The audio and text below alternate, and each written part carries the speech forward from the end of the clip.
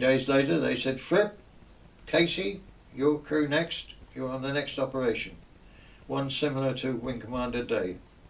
Thank you very much, sir. What's the intelligence? Well, you know, there's nothing there, nothing to be worried about. Just take your photographs. Well, what happened to Wing Commander Day? Oh, we don't know about that yet. So we took off. We took off to fly to Metz, which was on the border of France and Germany, to refuel and wait for an escort of Hurricane aircraft, which was supposed to be there. When we got there were no Hurricanes to be found. So we had to take off by ourselves. So we took off, flew over the Maginot Line, over the Siegfried Line, and into the middle of Germany. We were operationally committed to take the photograph of the railway line from the middle of Germany to Hamburg to find out what the movement of traffic was, the movement of troops and armour.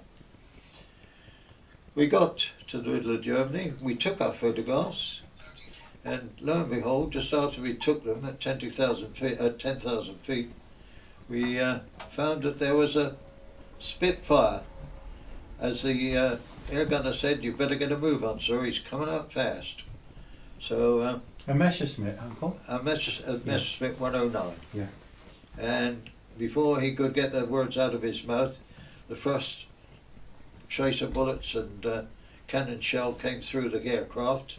He knocked him off his head pedestal and knocked the gun off his mounting, and came through and went through the front of the aircraft more or less.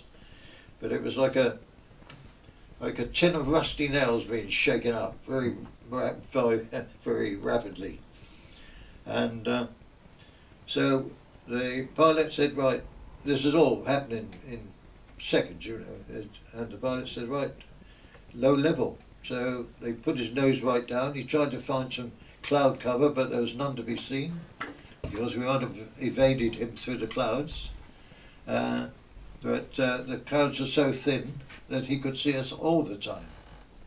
So we went down to six feet. And lo and behold, for the next quarter of an hour we were hedge hopping. And every time we came up to go over a hedge, we got a hail of bullets to us. And then towards the end, the canvas engine covers, which were in the bomb well, were smouldering, and there's smoke coming out. Then we hit a tree, and that put the port engine out.